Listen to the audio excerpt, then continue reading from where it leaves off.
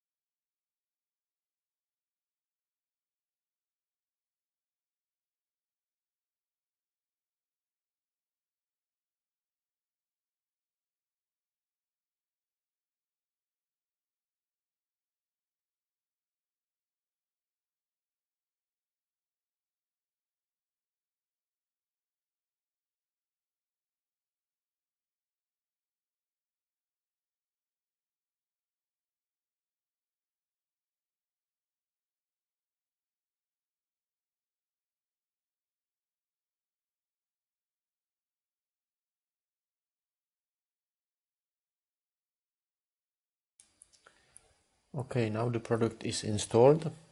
So we're gonna go and click on the Veeam One monitor, and we can see already that we have some errors in our infrastructure, like that host is swapping some memory. You can see through the alarms how the alarms works, and you have a nice explanation text.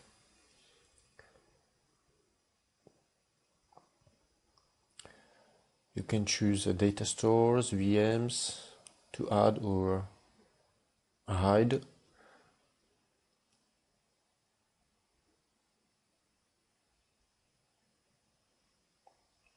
I like really the possibility to learn actually through the product. You can see all the problem you have. It shows you the knowledge, the cause of the problem. And now this is a nice feature. You can actually interact with your VMs. For example, now I'm running one nested ESXi. So with the right click, I can launch PuTTY console directly from within the Veeam One user interface. I can also power off or reboot the VM. If you do the same for the Windows VMs, it launched the RDP client.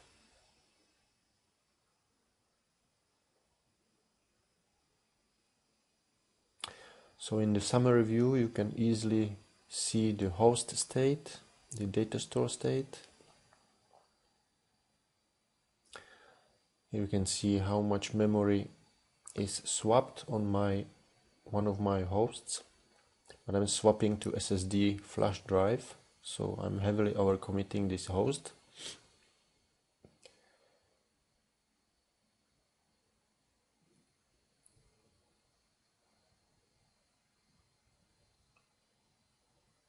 And you can see the latest 5-minute statistics for each of the components. Depending which part of the infrastructure you selection, if it's the data center view, vCenter view,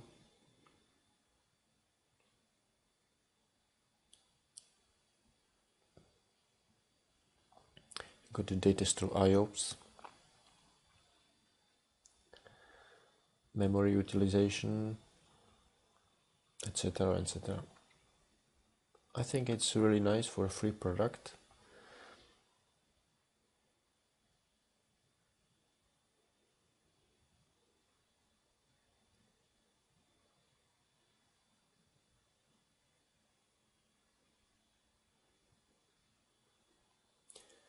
You can sort it of your VMs which do have problems, which have some warnings. So let's see this warning. For example, this VM has some problems with the disk space on disk D. Yeah, it's a small disk, I know, and it's gonna be out of space very soon. So you can see it through the UI. Data store state. Now this my SSD is heavily overcommit with the thin provisioning, and the warnings are for old snapshots which I'm using for thin up. Thanks very much for watching. Bye bye.